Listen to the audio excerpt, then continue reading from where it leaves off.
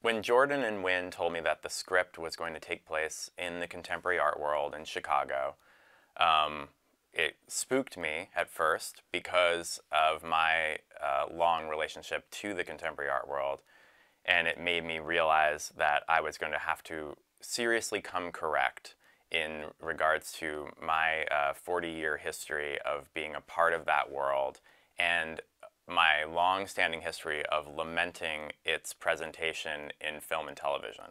So I knew that in order to produce this film correctly, I was going to have to be as accurate as humanly possible about what it's really like to be a young artist in the contemporary art world, and how we can best portray that within the fiction of our film.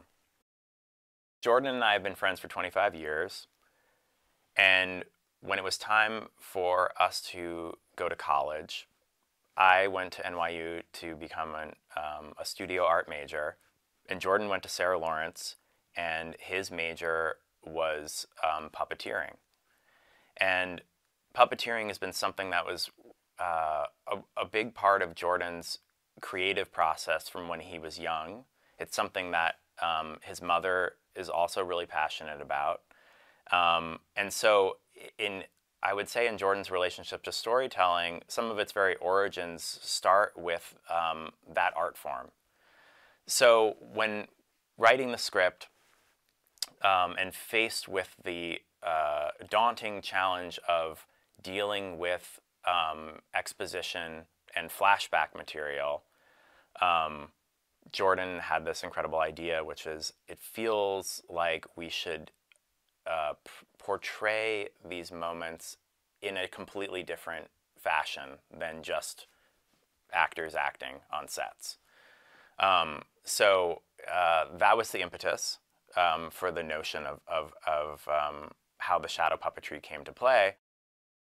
We have developed a sibling-like collaborative bond throughout this process where we are kind of fearless in the things that we believe in. We have an open exchange of ideas, and that carried through all steps of the process. And really, I mean, very much a testament to Nia's openness to just get into the weeds on every detail of the film in ways that were collaborative with me, with Kara Brower, our production designer, with James McQuaid, our VFX supervisor.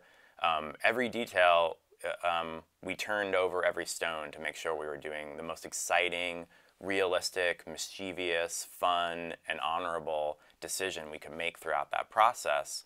And so in regards specifically to selecting the artists whose works we commissioned for the film, Nia and I literally did studio visits with every one of these artists, talking to them about their process, looking at work, discussing afterwards.